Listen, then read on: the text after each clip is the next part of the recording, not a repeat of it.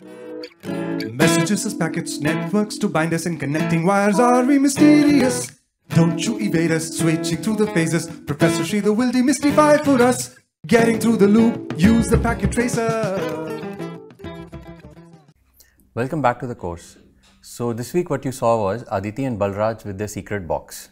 Now what was very peculiar about the secret box was it could be closed with one of the keys and opened with the other. So now let's look at how can we use this to communicate secretly between Aditi and Balraj. What do you say? Right.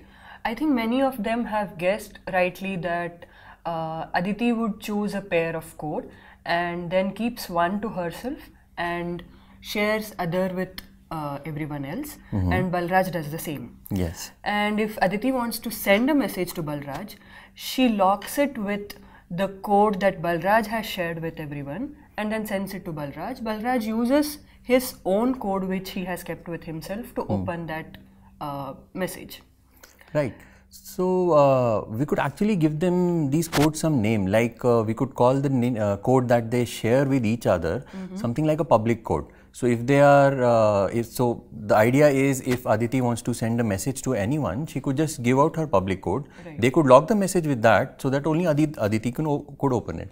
Right. This also resolves the problem that if there is only one code which is shared with everyone, and then it is also used to open the message, it can be leaked or it can be used by others. So this pair of codes would resolve that problem. I agree. I totally agree. I think this is a right time for a reflection question, right? Yes.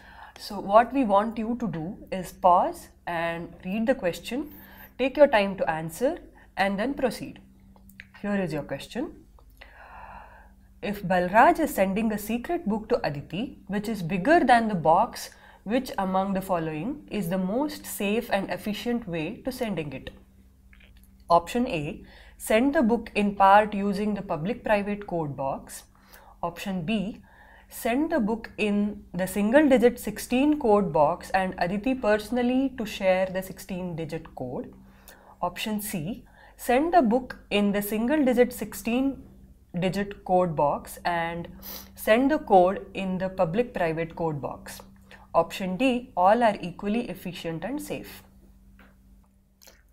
Those who chose C, yes, it is the most efficient and the safe way for sending the books, as the book and the key go both at the same time. The 16-digit code has also been shared securely, whereas in the other options, either the book has to be sent in multiple turns, or as in the second option, they have to meet personally, which defeats the purpose of sending the item in containers, as they could be handed over personally.